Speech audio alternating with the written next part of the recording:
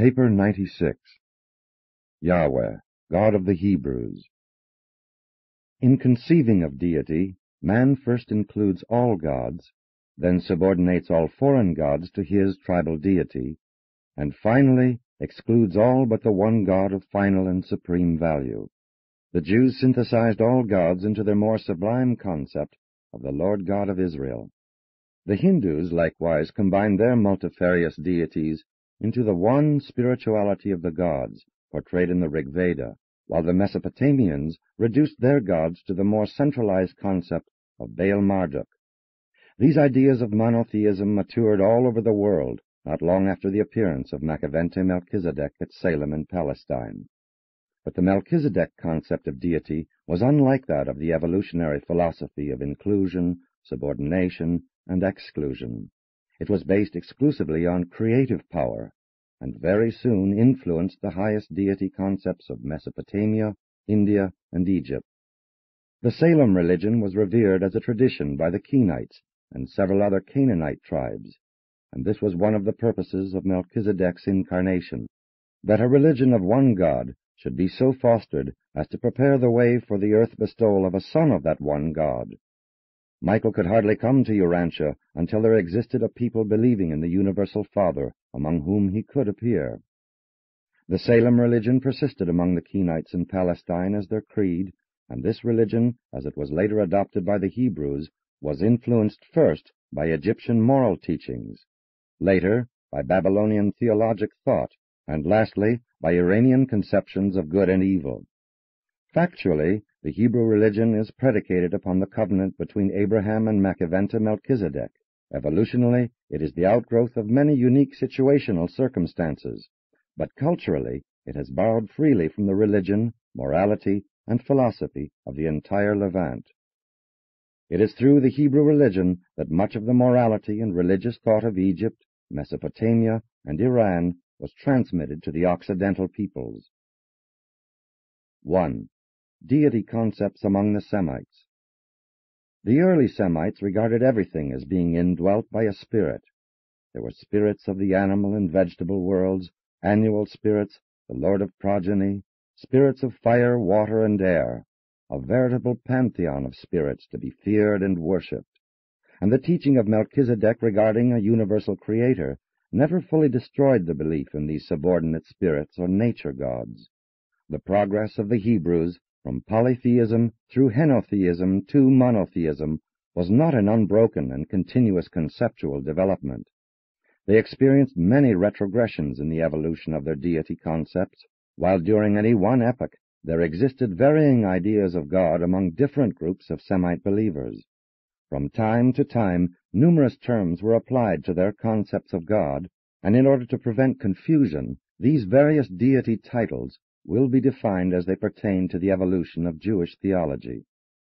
1. Yahweh was the God of the southern Palestinian tribes, who associated this concept of deity with Mount Horeb, the Sinai volcano. Yahweh was merely one of the hundreds and thousands of nature gods which held the attention and claimed the worship of the Semitic tribes and peoples. 2. El Elyon. For centuries after Melchizedek's sojourn at Salem, his doctrine of deity persisted in various versions, but was generally connoted by the term El Elyon, the Most High God of Heaven. Many Semites, including the immediate descendants of Abraham, at various times worshipped both Yahweh and El Elyon. 3. El Shaddai. It is difficult to explain what El Shaddai stood for. This idea of God was a composite, derived from the teachings of Amenemopeh's Book of Wisdom, modified by Akhenaten's doctrine of Aton, and further influenced by Melchizedek's teachings embodied in the concept of El Elyon. But as the concept of El Shaddai permeated the Hebrew mind, it became thoroughly colored with the Yahweh beliefs of the desert. One of the dominant ideas of the religion of this era was the Egyptian concept of divine providence, the teaching that material prosperity was a reward for serving El Shaddai. 4. El. Amid all this confusion of terminology and haziness of concept, many devout believers sincerely endeavored to worship all of these evolving ideas of divinity, and there grew up the practice of referring to this composite deity as El, and this term included still other of the Bedouin nature gods. 5. Elohim. In Kish and Ur, there long persisted Sumerian Chaldean groups who taught a three-in-one God concept, founded on the traditions of the days of Adam and Melchizedek. This doctrine was carried to Egypt, where this trinity was worshipped under the name of Elohim, or in the singular as Eloah. The philosophic circles of Egypt and later Alexandrian teachers of Hebraic extraction taught this unity of pluralistic gods, and many of Moses' advisers at the time of the Exodus believed in this trinity. But the concept of the Trinitarian Elohim never became a real part of Hebrew theology until after they had come under the political influence of the Babylonians. 6. Sundry names.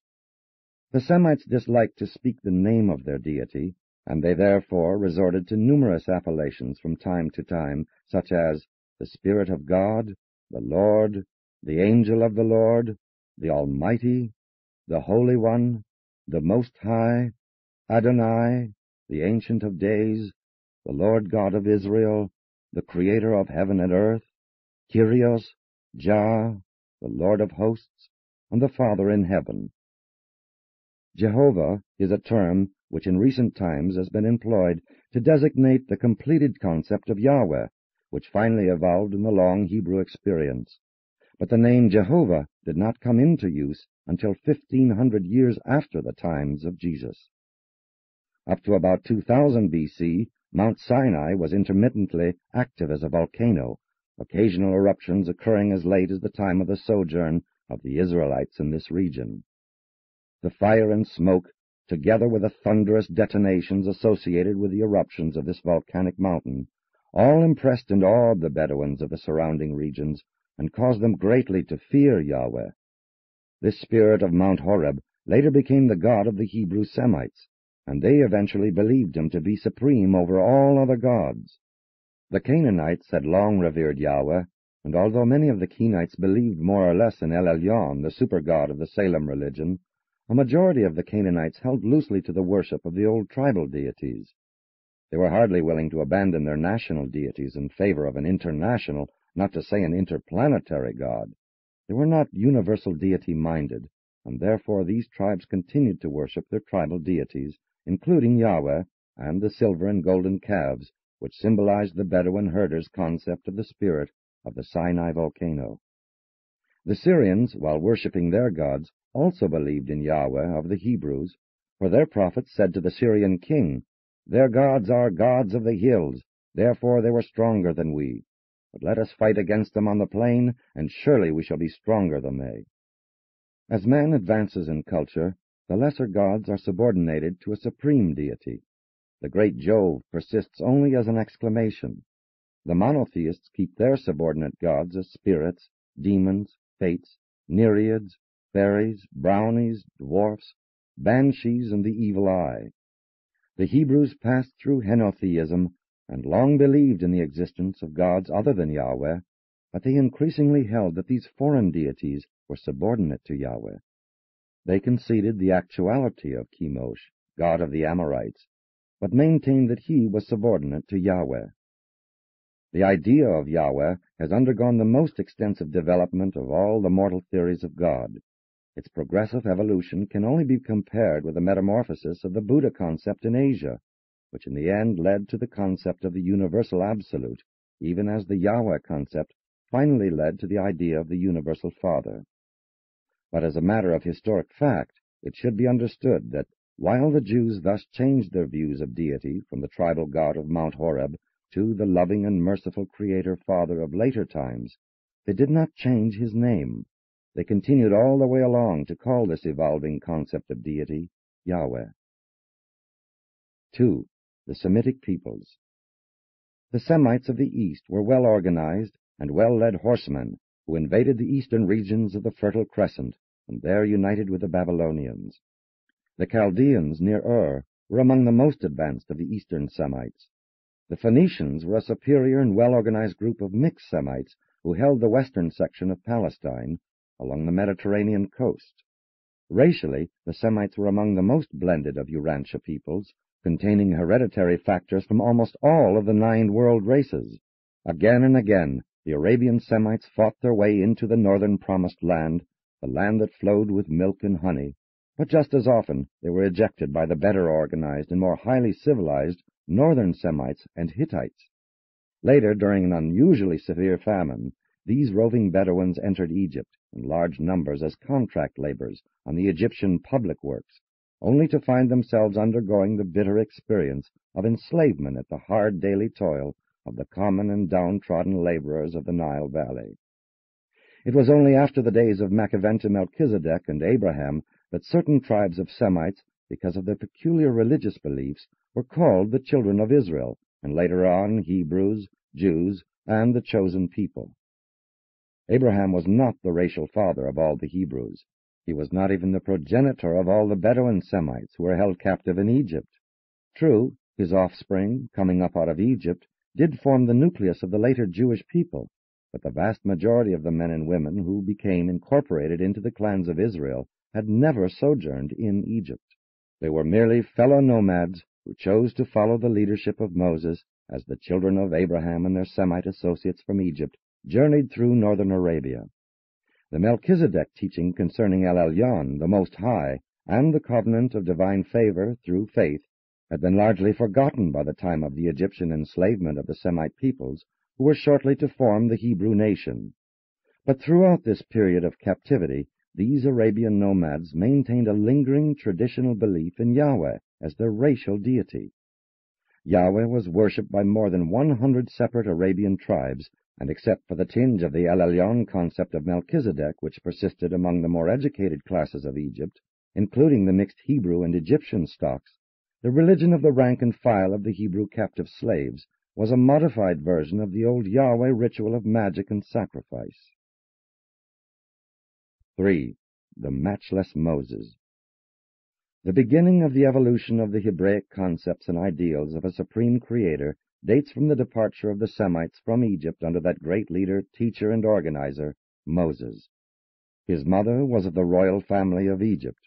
His father was a Semitic liaison officer between the government and the Bedouin captives.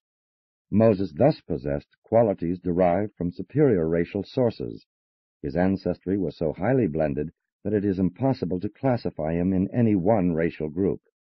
Had he not been of this mixed type, he would never have displayed that unusual versatility and adaptability which enabled him to manage the diversified horde which eventually became associated with those Bedouin Semites who fled from Egypt to the Arabian desert under his leadership. Despite the enticements of the culture of the Nile kingdom, Moses elected to cast his lot with the people of his father. At the time this great organizer was formulating his plans for the eventual freeing of his father's people, the Bedouin captives hardly had a religion worthy of the name.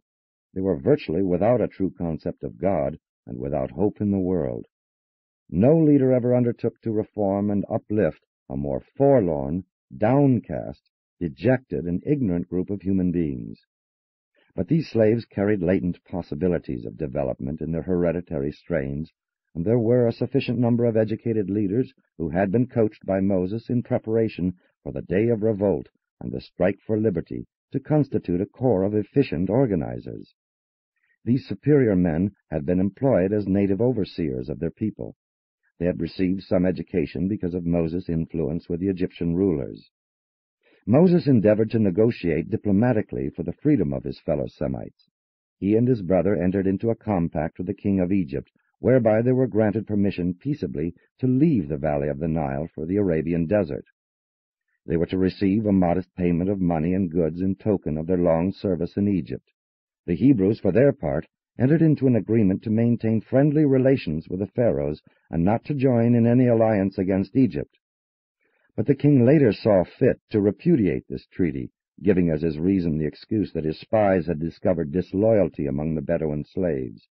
He claimed they sought freedom for the purpose of going into the desert to organize the nomads against Egypt. But Moses was not discouraged.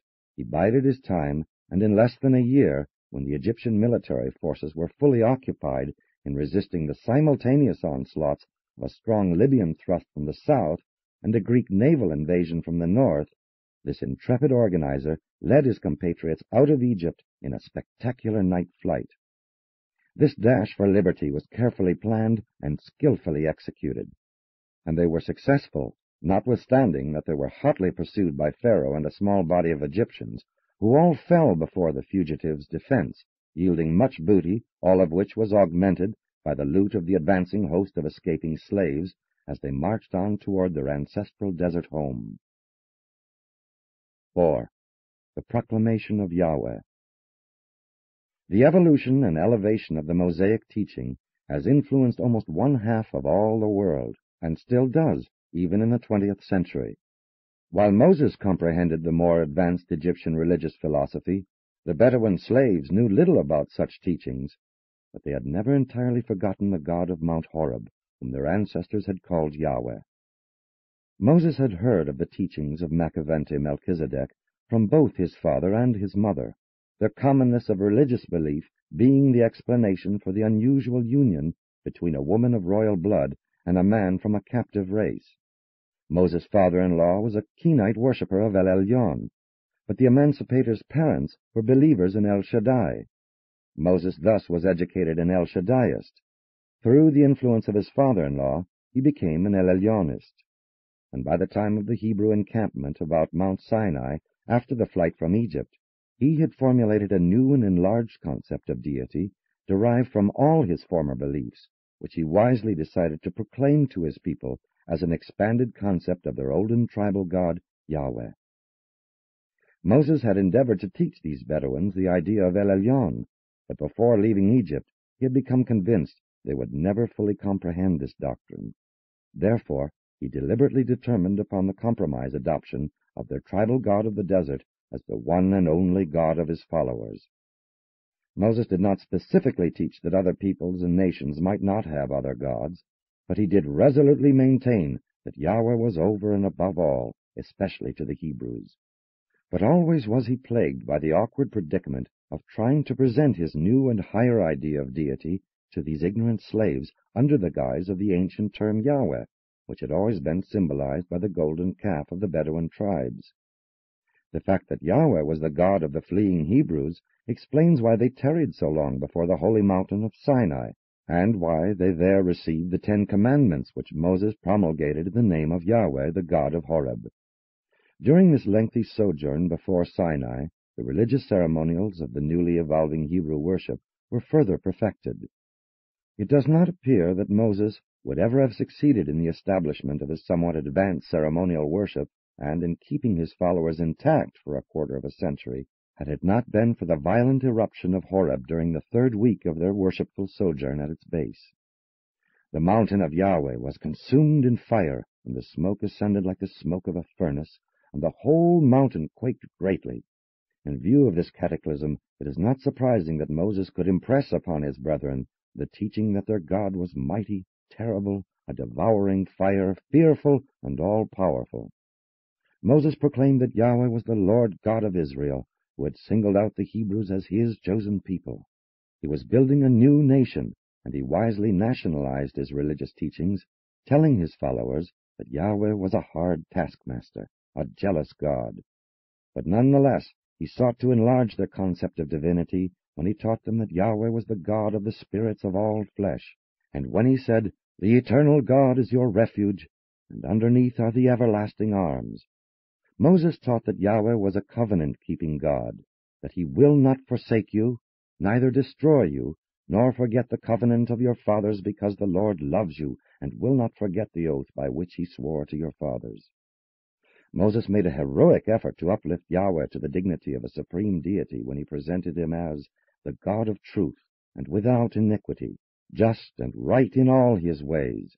And yet, despite this exalted teaching, the limited understanding of his followers made it necessary to speak of God as being in man's image, as being subject to fits of anger, wrath, and severity, even that he was vengeful and easily influenced by man's conduct.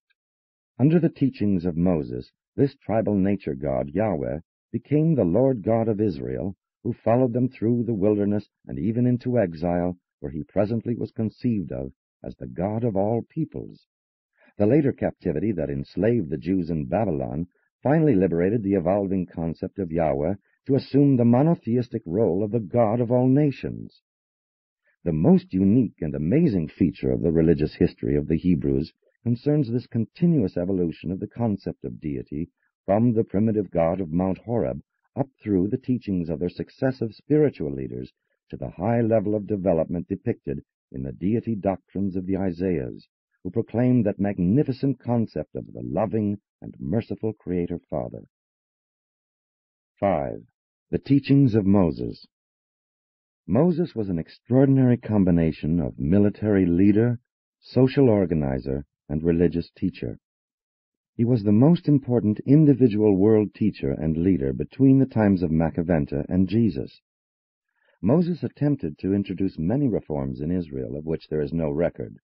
In the space of one man's life, he led the polyglot horde of so-called Hebrews out of slavery and uncivilized roaming, while he laid the foundation for the subsequent birth of a nation and the perpetuation of a race.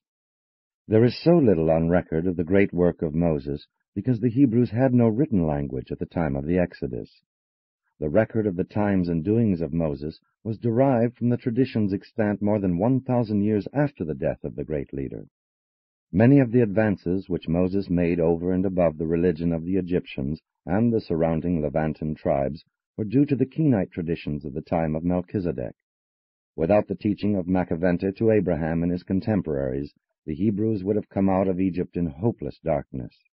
Moses and his father-in-law Jethro gathered up the residue of the traditions of the days of Melchizedek, and these teachings, joined to the learning of the Egyptians, guided Moses in the creation of the improved religion and ritual of the Israelites.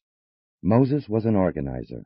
He selected the best in the religion and mores of Egypt and Palestine, and, associating these practices with the traditions of the Melchizedek teachings, organized the Hebrew ceremonial system of worship. Moses was a believer in providence. He had become thoroughly tainted with the doctrines of Egypt concerning the supernatural control of the Nile and the other elements of nature. He had a great vision of God, but he was thoroughly sincere when he taught the Hebrews that, if they would obey God, He will love you, bless you, and multiply you. He will multiply the fruit of your womb and the fruit of your land, the corn, wine, oil, and your flocks. You shall be prospered above all people, and the Lord your God will take away from you all sickness, and will put none of the evil diseases of Egypt upon you. He even said, Remember the Lord your God, for it is He who gives you the power to get wealth. You shall lend to many nations, but you shall not borrow.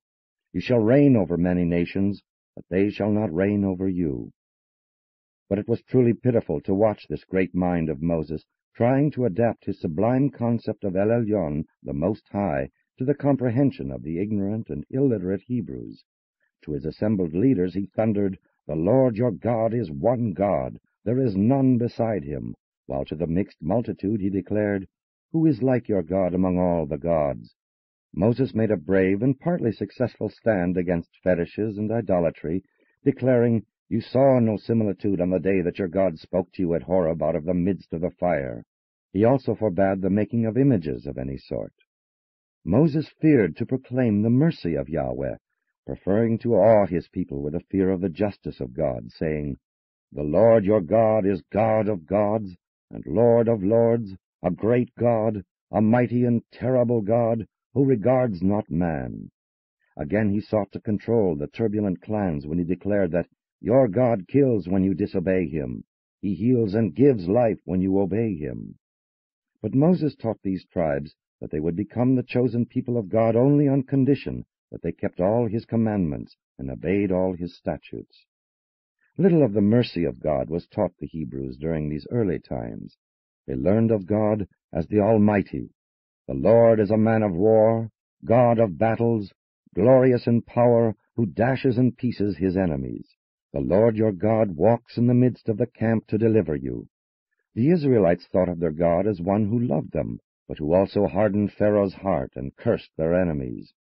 While Moses presented fleeting glimpses of a universal and beneficent deity to the children of Israel, on the whole, their day-by-day concept of Yahweh was that of a God but little better than the tribal gods of the surrounding peoples. Their concept of God was primitive, crude, and anthropomorphic. When Moses passed on, these Bedouin tribes quickly reverted to the semi-barbaric ideas of their olden gods of Horeb and the desert.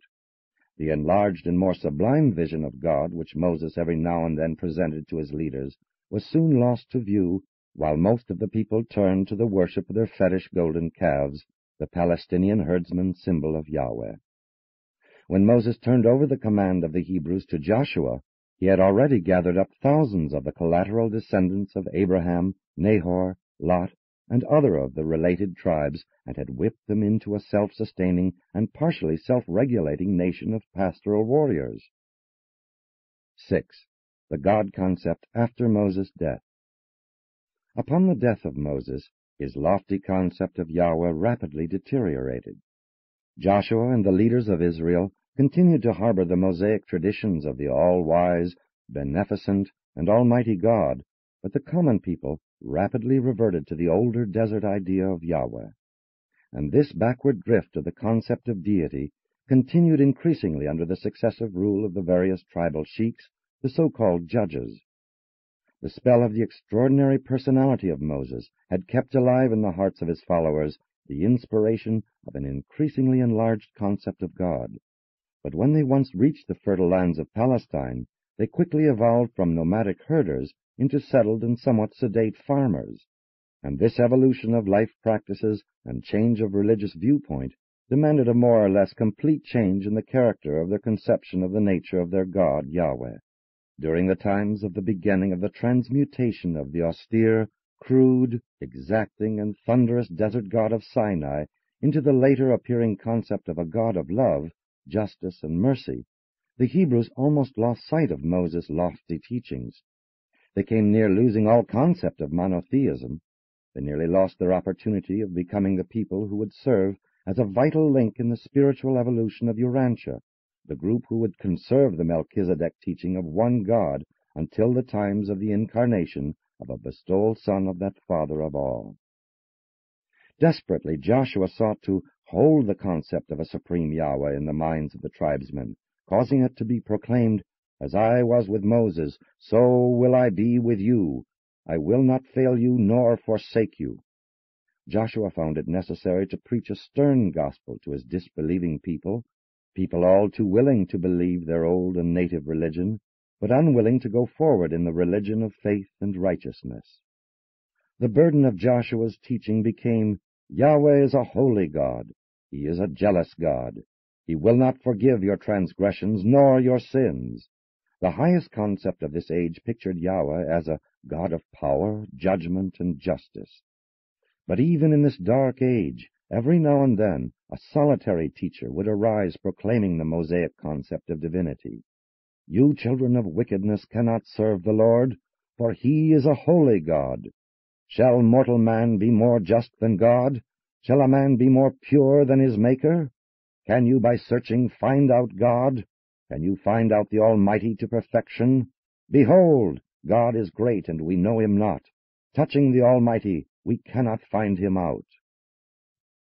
7. Psalms and the Book of Job. Under the leadership of their sheiks and priests, the Hebrews became loosely established in Palestine, but they soon drifted back into the benighted beliefs of the desert and became contaminated with the less advanced Canaanite religious practices. They became idolatrous and licentious, and their idea of deity fell far below the Egyptian and Mesopotamian concepts of God that were maintained by certain surviving Salem groups, and which are recorded in some of the Psalms and in the so-called Book of Job. The Psalms are the work of a score or more of authors. Many were written by Egyptian and Mesopotamian teachers. During these times, when the Levant worshipped nature gods, there were still a goodly number who believed in the supremacy of El Elyon, the Most High. No collection of religious writings gives expression to such a wealth of devotion and inspirational ideas of God as the Book of Psalms, and it would be very helpful if, in the perusal of this wonderful collection of worshipful literature, consideration could be given to the source and chronology of each separate hymn of praise and adoration, bearing in mind that no other single collection covers such a great range of time. This Book of Psalms is the record of the varying concepts of God entertained by the believers of the Salem religion throughout the Levant, and embraces the entire period from Amenemopha to Isaiah. In the Psalms, God is depicted in all phases of conception, from the crude idea of a tribal deity to the vastly expanded ideal of the later Hebrews, wherein Yahweh is pictured as a loving ruler and merciful father. And when thus regarded, this group of psalms constitutes the most valuable and helpful assortment of devotional sentiments ever assembled by man up to the times of the 20th century. The worshipful spirit of this collection of hymns transcends that of all other sacred books of the world. The variegated picture of deity presented in the book of Job was the product of more than a score of Mesopotamian religious teachers, extending over a period of almost 300 years. And when you read the lofty concept of divinity found in this compilation of Mesopotamian beliefs, you will recognize that it was in the neighborhood of of Chaldea, that the idea of a real God was best preserved during the dark days in Palestine. In Palestine, the wisdom and all-pervasiveness of God was often grasped, but seldom his love and mercy. The Yahweh of these times sends evil spirits to dominate the souls of his enemies. He prospers his own and obedient children, while he curses and visits dire judgments upon all others. He disappoints the devices of the crafty. He takes the wise in their own deceit. Only at did a voice arise to cry out the mercy of God, saying, He shall pray to God, and shall find favor with him, and shall see his face with joy, for God will give to man divine righteousness. Thus from there is preached salvation, divine favor by faith. He is gracious to the repentant, and says, Deliver him from going down in the pit, for I have found a ransom. If any say, I have sinned and perverted that which was right, and it profited me not, God will deliver his soul from going into the pit, and he shall see the light. Not since the times of Melchizedek had the Levantan world heard such a ringing and cheering message of human salvation as this extraordinary teaching of Elihu, the prophet of and priest of the Salem believers, that is, the remnant of the one-time Melchizedek colony in Mesopotamia. And thus did the remnants of the Salem missionaries in Mesopotamia maintain the light of truth during the period of the disorganization of the Hebrew peoples, until the appearance of the first of that long line of the teachers of Israel, who never stopped as they built concept upon concept, until they had achieved the realization of the ideal of the universal and creator Father of all, the acme of the evolution of the Yahweh concept. Presented by a Melchizedek of Nebadon.